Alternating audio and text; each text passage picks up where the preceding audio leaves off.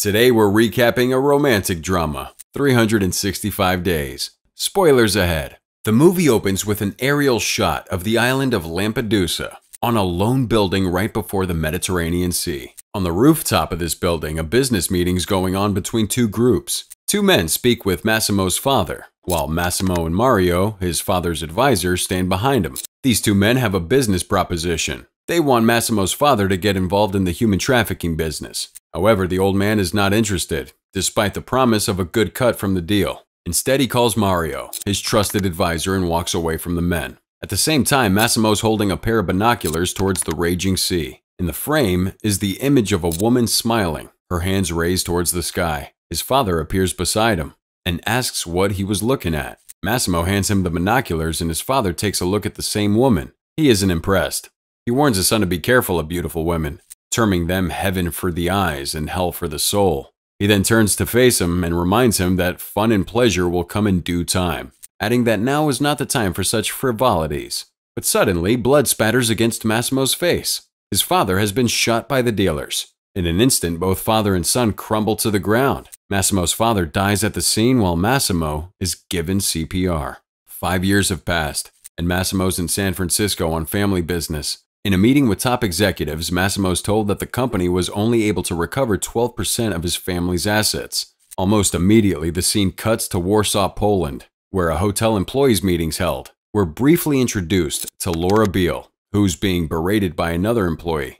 Back at San Francisco, Massimo asks that he's given a refund with 10% interest. When the top investor terms it impossible, a number of guards walk in to denote fear. Massimo establishes dominance by threatening the members of the board. He boasts that he'll buy the company when he's done and fire every member of the executive. After the meeting in Warsaw and San Francisco, Laura Beale and Massimo get into different cars in their respective cities. Beale pulls out her phone and takes a sexy video of her cleavage in the taxi. Massimo, on the other hand, gets a raunchy video from Anna, a video which he stops watching halfway. Beale arrives home to her boyfriend, Martin, working on his laptop. She kisses him, but he stops her with the excuse that he has to finish working. He also reminds her that they have a flight to catch in the morning and urges her to get some rest. Beale is obviously disappointed and she walks away from him. Cinema recap here. We've got a little challenge that'll take 5 seconds, and it will change your life forever. You ready? All you gotta do is like, subscribe, and hit that notification bell, and you'll receive 10 free years of good luck. It's as simple as that. Massimo flies back to Italy on a private plane with Mario, and he discovers that a container filled with cocaine had been hijacked. A young man, Domenico, promises to find whoever's involved and kill him. However, Massimo is silent at the news. Instead, he bottles his fury and goes back to his cabin. In here, he forcibly grabs the air hostess and pushes her to perform oral sex on him. Coincidentally, Beale pleasures herself with a vibrator in her bedroom in Warsaw at the same time. The next morning, Laura Beale arrives in Italy with her boyfriend, Martin, and best friend Olga. She celebrates her birthday in a beautiful restaurant where Martin announces her 29th birthday to everyone present, who in turn sing her a birthday song. The waiter brings a drink to the table, which is Laura's favorite. She shows a tiny smile and is grateful to Martin for remembering. But her boyfriend's confused. He confesses that the drink was not his idea. Laura's disappointed and she tells the group that she has to use the toilet and excuses herself.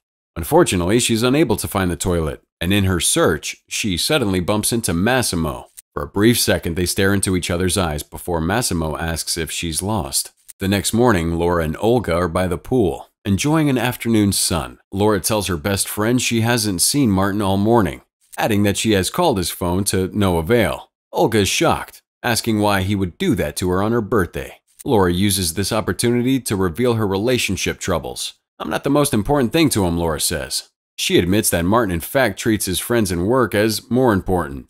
Her boyfriend arrives, with a smile plastered on his face. He says he went to Etna, where he just had the time of his life. This angers Laura, who reminds him that this was a place they had planned to visit together. Martin chides her not to get worked up, especially since she has a weak heart.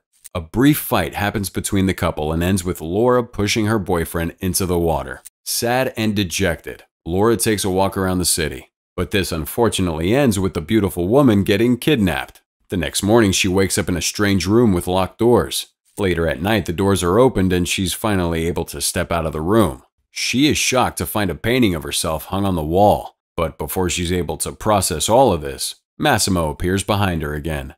She immediately recognizes him as the man from the restaurant, but she faints before she's able to make sense of the situation.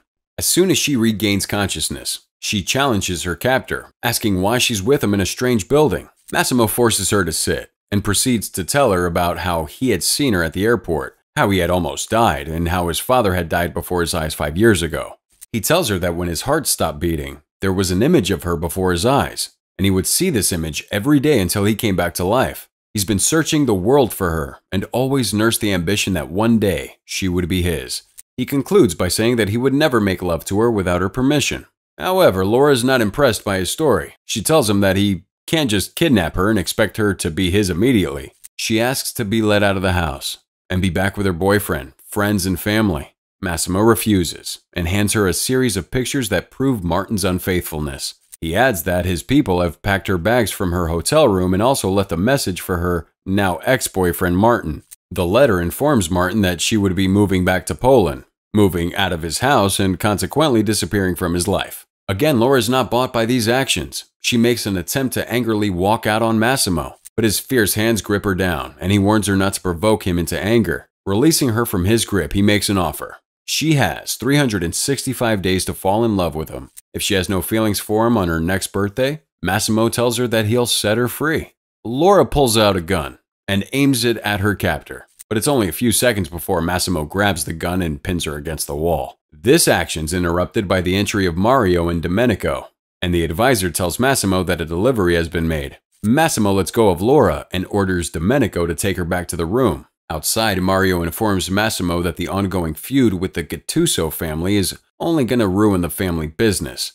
Instead, Massimo tells him to organize everyone for a meeting. A few seconds later, Massimo's in an underground prison, speaking with a man tied to a rock. The man's Alfredo, and he's being punished for selling children to a brothel. Just before the scene ends, Massimo makes a promise to his prisoner. He assures Alfredo that his existence would be wiped off the face of the earth as punishment for his crime. While Massimo attends to urgent family business, Laura tries to escape the villa. However, her goal is defeated when she witnessed Massimo and his men shoot Alfredo to death. Shocked at the sight of this event, she collapses in fear. The next morning, Massimo explains to her that Alfredo had it coming. He had sold children, stole, and cheated his family. But again, Laura pays no attention to his words. Instead, she asks for her cell phone and laptop, a request which is promptly denied by Massimo. He tells her that these will come in due time, but right now she has to prepare for a trip. In a drastic turn of events, Laura slaps him across the face, but this time Massimo doesn't react. Laura slowly settles in. She enjoys a delicious breakfast with Domenico and catches a nap before Massimo appears again. This time he drags her onto a trip to Etna, where she buys the most expensive clothes and shoes. After a brief fight in one of the stores in Etna, Laura tries to escape again, but just like before, she fails. Massimo corners her before she gets far and tells her to use better shoes next time if she wants to run. Seeing that she could talk to him now, Laura asks him if he really meant what he said about not touching her without her permission. Massimo nods in the affirmative, which causes Laura to ask for her laptop and cell phone again. Later that night, Laura and Massimo sit for a romantic dinner. For the first time since they met, Laura controls the conversation, even going as far as telling Massimo that her grandma makes better dinner than his chef. She asks him about his business, but Massimo reveals little. He mentions that he has a number of clubs, hotels, and restaurants that he manages. He has inherited all these from his father, he says, but it's not the life he wanted for himself. During this conversation, Massimo receives a text message from Anna, the same woman who sent them raunchy videos at the start of the movie. He promptly ignores the text and chooses to focus on the conversation with Laura. After dinner, Laura gets her phone and laptop. She calls her mother to tell her she's doing very fine. She's got a new job in Sicily, Italy, and it would require her to be gone for a year. The next morning, Laura wakes up to discover Massimo by her side. She rushes to the bathroom to take her bath, only for Massimo to join her a few seconds later. In the bathroom, she teases him with her naked body, a move which makes him angry. Laura's forced to board Massimo's private jet on a trip to Rome. In Rome, Laura goes to his hotel room and teases him once again. Just like the last time, she walks away the minute he's about to make love to her. But this time, he chains her to his bed. But despite this, Massimo refuses to make love to her. He alternatively tells her to get dressed, as they have to be in one of his clubs. Laura wears a seductive dress to the club, an action that gets Massimo angry, and she further infuriates him by dancing with a man from a rival mafia family. This man later tries to forcefully have his way with her, but his attempt is crushed by Massimo's appearance, who points 2 guns at the rival family and orders them to get out of his club. The next morning, Laura wakes up on a yacht to discover Mario and Massimo arguing. Mario's visibly angry with Massimo for shooting the hand of the man who Laura had flirted with. He tells them that he started a war between 2 very powerful families, and the only way to ease the tension was to get rid of Laura and go back to Anna. Laura appears and apologizes for her action, but Massimo wouldn't hear it. He lashes at her for dressing like a whore to his club, and blames her for his actions. An argument ensues between the two, which ultimately leads to Laura falling into the water. Scared and panicking, Massimo jumps into the water and saves her. Later that day, Laura regains her consciousness and is surprised to see Massimo by her side. She's grateful to him for saving her life, and in return he tells her that he does not want to lose her. Laura seduces him again, and they finally make love for the first time. After the intense lovemaking session, Massimo and Laura go to a ball together, and this is where we see Anna for the first time. She introduces herself to Laura as the first and true love of Massimo, and tells Massimo in Italian that she's going to kill Laura. After Anna leaves, Laura wants to know what she said in Italian, and as soon as he tells her, Laura asks to leave and walks away from him. Back at the hotel, Massimo and Laura make love again. However, as soon as they finish, Massimo tells Laura he's sending her back to Warsaw to visit her loved ones. He also promises to join her as soon as he's able to. Just as he's about to walk out, he tells her for the first time that he loves her. On the car trip to the airport, Domenico reassures Laura that Anna isn't a problem. However, a phone call causes Domenico to stop the car and rush away. But before he leaves, he tells a confused Laura to wait in Warsaw. Laura arrives in Warsaw and reconnects with Olga, her best friend. Olga's angry for obvious reasons, claiming that she thought Laura was kidnapped. Laura confirms her fear that she had in fact been kidnapped, but has now fallen in love with her captor. But Laura's angry at the fact that Massimo's family keeps her in the dark. She hates being treated like a doll, and hates that she was sent to Poland with no reason whatsoever. Olga, angered, advises her to back out. Together, the girls enjoy a full day at the spa and a night at the club. Laura is, however, distracted as she waits for Massimo to make contact. At the club, she runs into Martin, who says he's been looking for her for so long. He apologizes and tells her that he's still in love with her. But Laura's not having any of it. She walks away from him and makes her way back home. Still, Martin doesn't give up. He follows her back to the apartment and tries to convince her to get back with him. Despite Laura's refusal, Martin refuses to leave. But when Massimo's thick baritone interferes, her ex-boyfriend decides to leave. Laura is angry at Massimo for disappearing for so long. But this anger quickly turns to passion the moment he hugs her.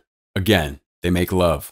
Laura opens his shirt and she discovers that he's been wounded, but Massimo assures that the problem has been solved. She then tells him that she doesn't need 365 days because she has fallen in love with him. The next morning, Massimo proposes to Laura and she agrees to marry him. He then proceeds to meet her parents, but as he's about to, Laura tells him not to tell them exactly what he does. Laura and Massimo travel back to Italy, and Laura tells her now fiancé that she doesn't feel so well. Massimo urges her to see a doctor, but she changes the subject of the conversation. She asks that she invites Olga to their wedding, since her family wouldn't be able to because she doesn't want them to know about Massimo's lifestyle. Olga arrives and learns that Laura's pregnant, but rather than celebrate the news, she's angry that Laura would get pregnant after being with Massimo for just 2 months. After she calms down, Olga urges Laura to tell Massimo about the pregnancy. Laura obliges and calls her fiancé, asking if they can talk over dinner. At the same time, Mario receives a call informing him that the life of Laura is in danger. Meanwhile, Laura's car goes into a tunnel and the phone call with Massimo goes dead. Mario rushes to Massimo to share this new information with him. As soon as Mario appears, Massimo breaks down in tears when he realizes the implications of this message. At the entrance of the tunnel, Laura's car does not emerge. Instead, a police car blocks the entrance. This is a review for 365 Days, which was produced by Maciej Kowalski, Iwa Lewandowska, and Tomasz Mendez. The movie starred actors like Anna Maria Sikluka, Michelle Marone, Bronislaw Warklowski, Otar Saraldiz, and many others.